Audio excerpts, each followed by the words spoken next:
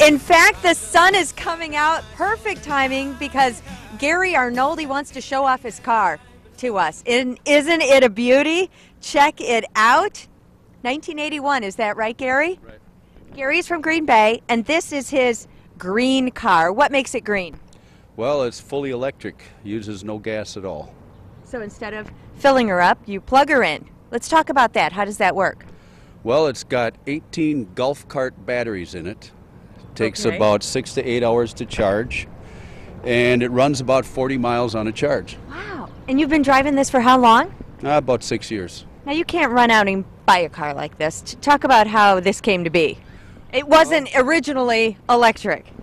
No, this is a stock car right off the showroom floor, a 1981 Ford Escort, and the government was funding a program in the 80s, Department of Energy, for an electric vehicle demonstration project where they hired electronic engineering firms to buy cars, take off the gasoline engine, and put on an electric with the batteries and all the control systems required. So what's the verdict?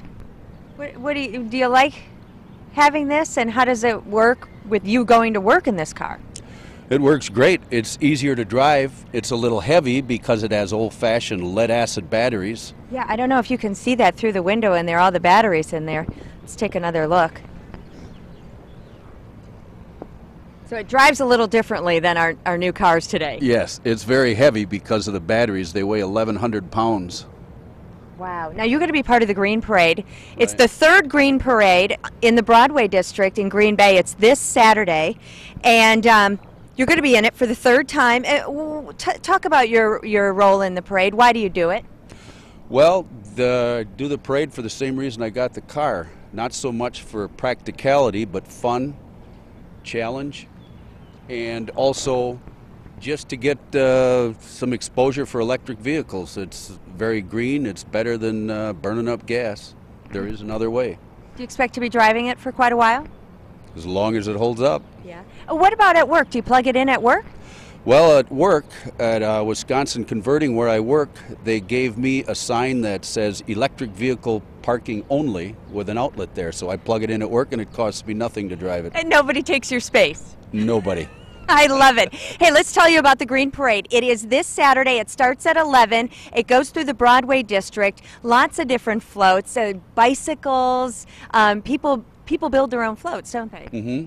They don't all have electric cars. There's so many different ways that people in our community want to teach you about the earth and the environment. And it's followed this year by an eco block party, an eco fair, lots of vendors, lots of live music, and you'll find that next to the Neville Public Museum. I'll be down there judging the floats. Can I judge your float? You can judge it. It's going to be part of that? Yes. Okay, well, I'll save a special place right. for you, Gary. Gary Arnoldi and his electric car. Thanks for stopping by and showing it to us. You're welcome. I'll see you on Saturday. I think the mayor's joining me too, so I'm not the only judge.